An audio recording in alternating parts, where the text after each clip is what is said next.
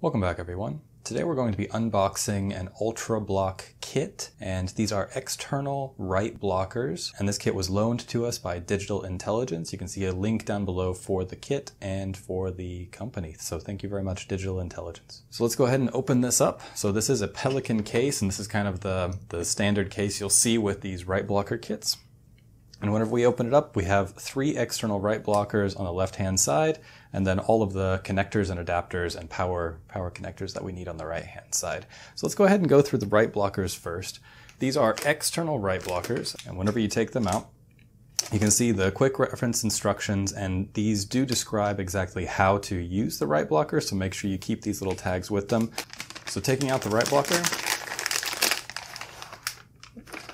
this write blocker on the side, you can see SATA, you can see the power connector, and then IDE. So sometimes we still run into IDE drives, so you might have that, but usually we'll be using the SATA connector here.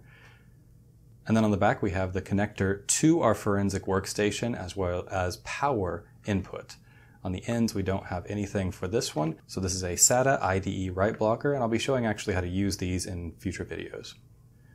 So if we flip it over, you have the indicator, you can turn on the write blocker, you can see the status lights, and we'll go over what each of these status lights mean whenever we're actually using the write blocker. So the procedure for using this, and it describes it in the quick reference guide, is connect our source drive on this side with power and the data cable, and then connect our write blocker to our forensic workstation, and then the very last stage is connecting the power to the write blocker. So this does take a specific order. Some people have them powered on and then connect everything up, but they recommend connecting the source first, connecting our destination, and then having the power turned on after that. So we'll talk about actually how to use these a little bit later. And for now, I'm just going to unpack the kit. Next, we have another write blocker that works pretty much exactly the same way,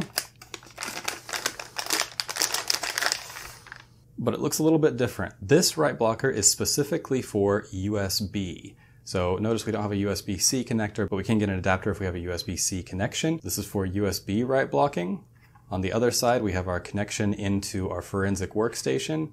On the back, we have power, and then we have the USB 3.0 bridge, and we have a little bit more options here. You do have a menu item because you can do some configurations with the USB write blocker, but remember that USB most of the time has its own flash controller, so USB drives can potentially modify themselves. So be aware about how USB is working, because you should use a USB write blocker, but even using a USB write blocker might not always protect from changes in the source device, but at least you from your forensic workstation will not be able to connect to the USB device and make changes. Okay, so that's our USB bridge.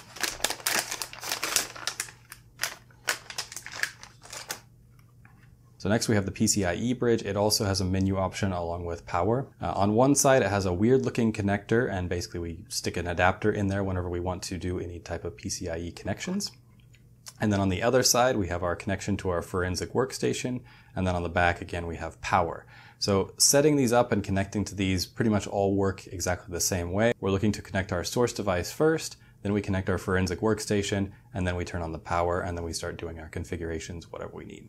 Now, for these external write blockers, you do want to make sure that you are testing them. It's possible that they go bad, although I've never had one of these external drives go bad. I have heard of, sometimes just something goes wrong. So depending on where you're at, you might have to test it before every time you use it. They're not difficult to test, and we'll talk about that later. Or I've seen labs that test them, for example, once a month to make sure they are up to spec. So it's very quick. Once you have your testing methodology down, testing these is very simple. As long as you have some test source data.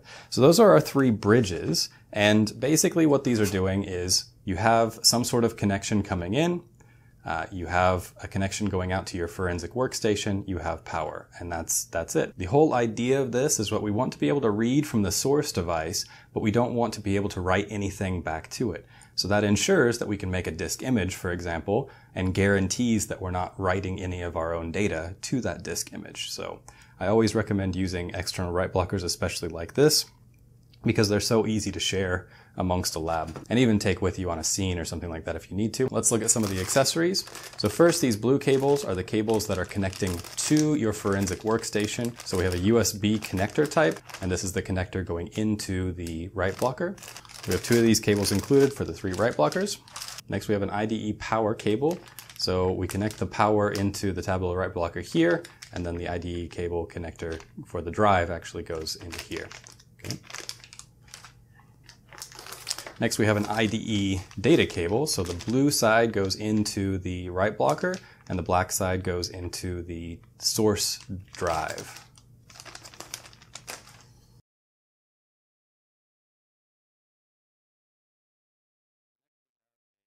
So next we have a PCIe M2 adapter, and the idea is you might have a little PCI M2 device.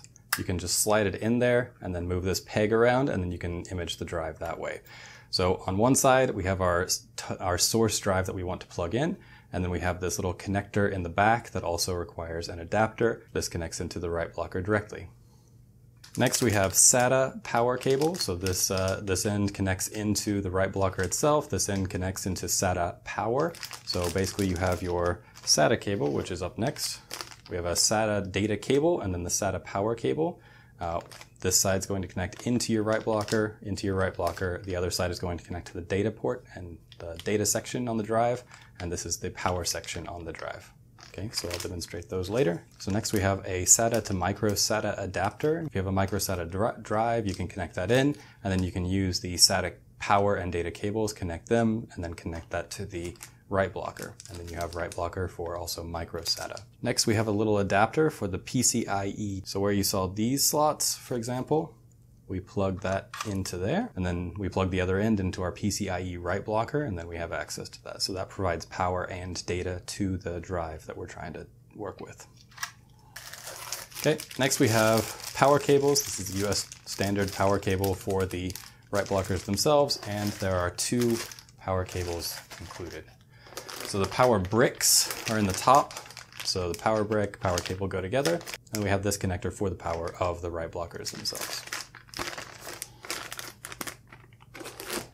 Next we have a USB 3 forensic card reader, and the idea behind this is that it has a lot of different card adapter types that you might run into, and then it has a USB 3 connector, so we can use this in conjunction with the USB right blocker, connect everything in, and then all of these different card types will also be right blocked. And then finally we have another M2 adapter. So basically it takes in an M2 SSD and an mSATA SSD and it converts it to SATA 3. It's just a little adapter very similar to this one, except it looks more like the size of a normal hard drive, but the same idea. So I've cut that open. If we open this up, we have first our adapter plate. And just like before, we have our SATA connector here. And then we have the little pins where you can put either your M2 or your mSATA SSD, so it fits down in there. And then we have, I think it's the back plate for it. So an instruction set, and then this is the holding plate that makes it seem kind of like a hard drive with the nice Digital Intelligence logo on there. Okay, so it's just another adapter. You can essentially open this case up, put this along with the drive that you're going to image into this case, and then it just works exactly like a normal hard drive kind of form factor, except that everything's enclosed and safe. So that's a nice little feature. So you can customize these kits and get any type of right blockers or as many right blockers as you want. So for example, if you had a big lab and you know that you're always looking at SATA drives and USB, you might get like 3 SATA and 2 USB, or whatever your lab actually needs. Again, I like these external hardware right blockers because they are so easy to share. A whole lab can use them, obviously not at the same time, but if you have a small lab and a limited budget, I find these to be very, very flexible. Some of these accessories are optional, but I would really consider this kit very basic. If you want to start doing imaging using external right blockers, along with all the different connector types, this kit is going to get you really far. So that's pretty much it for this unboxing. Next, I'll show you how to connect up your right blockers, as well as how to use several of the accessories to image common drive types. So that's it for today. Thank you very much.